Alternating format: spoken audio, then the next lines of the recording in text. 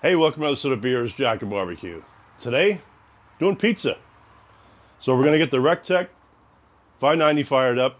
This actually will make 4 pizzas. You're actually gonna see my wife's hands doing all the things that we need to do for this pizza today. But she has this mixed up right now. We'll put the recipe in there, what we use for the flour and all the ingredients on here. But this is gonna now sit for another hour in the heat. It's about 90 something degrees out here. She's gonna cover it up. But we're going to cover it, let it sit for an hour, let it rise, and then from there she's going to break it down, and we'll show all the steps involved in making the pizza. So next step will be when we break this into 4.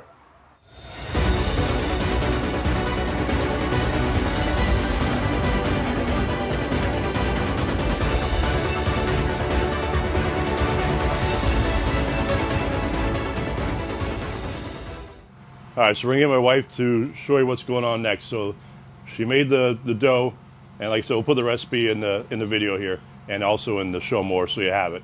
But what you're going to see once she pulls this off is how much it's increased in size. Basically a little bit more, or around double in size. So you see how nice that's looking now. So what she's going to do next is I'm just going to let her do her thing. Just kind of punch it down, kind of rework it some, and then cut it into sections. So adding more flour to make it easier to work with. We are using a bread flour for this, just so you know. So like I said, she'll rework it, and then once it's at the point where she likes it, and again, this is why I'm letting her do all this, because she knows the feel of what it is. We've been kind of experimenting with pizzas for a little while, so we're at a good point to show everybody what we do. So what she's doing now is going to cut it into 4 sections.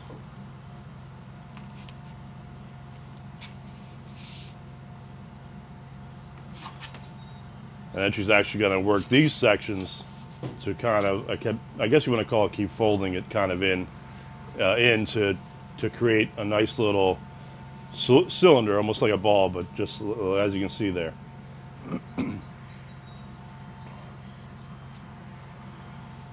And again, once she gets them where she likes for that, she kind of sets them down, moves on to the next one. And she's letting them spread out a little bit on the board here because they're going to, again, start rising again because of the yeast in here. So what she'll do next now is she's got them set where she wants to. She's going to cover them back up. They're going to sit this way for 10 to 15 minutes. And then from that point, we'll start making pizza crust and start making some pizza. So we'll bring you back shortly. All right, so now the 4 separate pieces have been sitting for right around 15 minutes. So now what she's going to do is start working one with some flour. No, with no flour, sorry. That's why I don't do this. So start working this and kind of making your pizza shell out of it. So we'll just let her do her thing, and you'll see how nice this looks when it's done. Wait till she flips it in the air.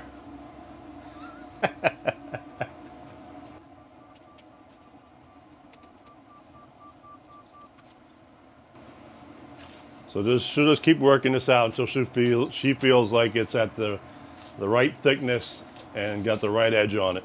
She kind of can tell if something starts breaking away on her a little bit, she'll stop and start moving on to another area just to get it as big as she can get it. But they kind of make a nice, I don't know if you'd call that an 8-inch pie or something like that, 8-inch pie, which actually works out nice. You cut that into 4 pieces once these are done. And the nice thing is we usually make 4 different pizzas, so you get a little bit of flavor of different ones.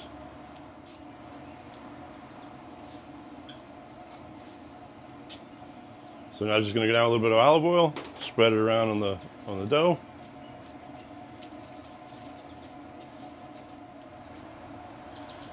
Now she's going down with some Rayo's tomato sauce. So we get this at Costco. It was voted like the best on America's Test Kitchen, and it is a good tasting sauce. Just with like 2 spoons here, then she's going to spread it around on the pie. First pie is going to be the Hawaiian pies. There's going to be pineapple and ham on this one once she gets to that point.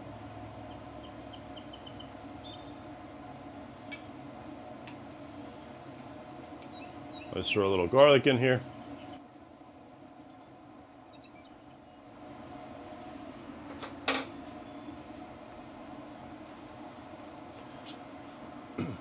On this one here, we actually got like the pre-cut mozzarella. And we cut it into smaller pieces, and then we'll just spread on the pie. Now she's going on with ham. This ham we actually made on one of our cooks that we showed on YouTube. So we took an entire or a half of a ham, basically double smoked it. What I ended up doing is cutting it into some different chunks, and we freeze it for future meals. So we brought it out for making this one. If Jack's good enough here, we're going to actually put that link onto this video, and you can see the ham that we made for this. And I also throw some pieces of pineapple. So we just got some chunks of pineapple that we cut into small pieces. And there we go. That's the Hawaiian pie we're going to bake then.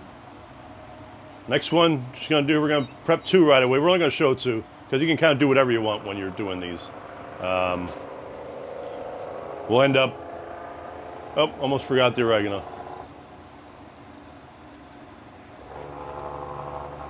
We actually made them this weekend and forgot the oregano. All right, so on to pie number 2.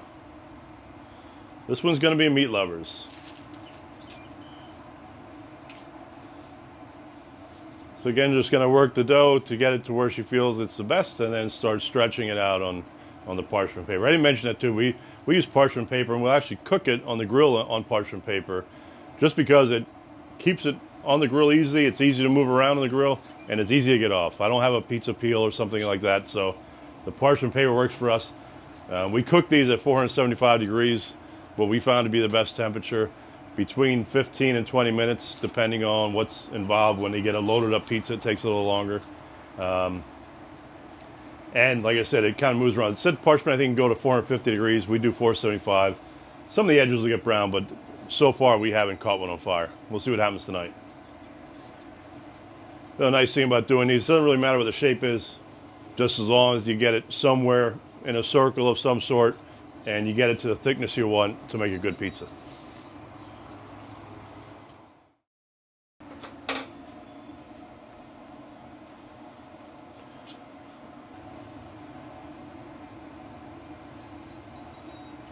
As you know, with most of our cooks, it's all about the meat, so we usually load this one up pretty good. This is our homemade bacon.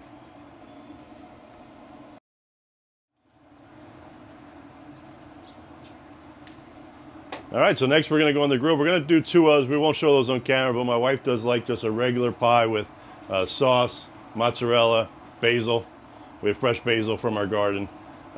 So we'll do one of those, and the 4th one I'm not even sure what we're going to do yet, but it'll be something probably with, maybe just be another plain, but we'll see what we do with the 4th one. So we'll see you on the grill. All right, we're going to go throw the meat lovers on, and then I'm going to go get the Hawaiian one.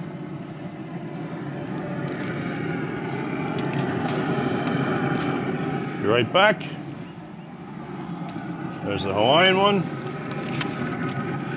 That looks good. All right, we're going to leave that going for 10 minutes before I come back and probably spin them. All right, so we're at the 10-minute mark. Just want to take them in and spin them around. You can see how that paper got a little brown, but that's all right. Just do this to kind of promote the even cooking. I'll probably do this in, right now the way it looks, they're getting close to done, so maybe another 4 to 5 minutes and they're going to be done. So we'll bring it back when we pull them off, or if I spin them one more time, we'll see. All right, it's been 5 more minutes. One thing I love about this grill, we set it at 475, and it's just rock solid 475. Yeah, this one's coming off. And I think this other one, I'm just going to go another couple minutes with this one, and then this one's going to come off as well. So just a little bit more. All right, so we left it on like another 3 minutes. And I think I'm going to pull it off the way it is. There we go. As always, cheers.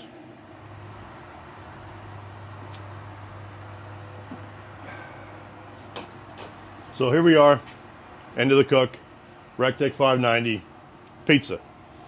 So as my wife showed how to properly do the dough, properly make a pizza, I get the good part to do the introduction, cook it, and show you how it tastes.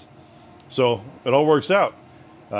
Made a Hawaiian pizza, which is just the sauce, did olive oil first, the sauce, some like kind of fresh mozzarella cheese slices that we put on there, and then ham that we actually made on a previous cook, and then pineapple. Baked them. This one here was similar to the sauce. We used shredded mozzarella on this one. Did pepperoni ham that from a previous shoot, and some bacon that our homemade bacon. Baked them at 475 on the Rec Tec. They went about, this one went about 15 minutes, this one went about 18 minutes, just to get to where we want to be. So let's slice into one. I'll take a little taste and we'll see what it's like.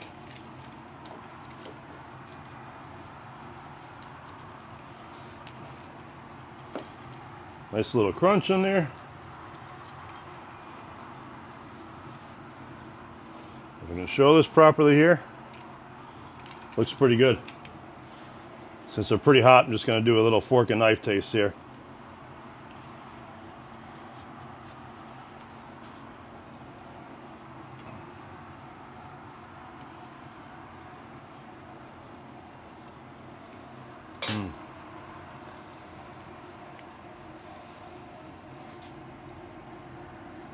Just really good taste. And we've done like 4 different tries of this. We landed on bread flour, and the reason for bread flour, they say it's a little bit harder to work with, but it also gets a little bit more crispy. So even though that was in the very center of the pie, it was still a little crispy piece in there of the dough that I had once I cut into this. So like I said, have fun with pizzas. Like I said, we're doing 4 of them. We'll show a picture or 2 at the end of the other 2 that we did. One was just a pepperoni pizza, and the other one was a basil and mozzarella pizza that my wife likes, is her favorite. So we'll just, like I said, show a picture, but like I said, have fun with these. So hopefully, like we were seeing, subscribe to the channel, click the little bell, get notifications, and we'll see you next time.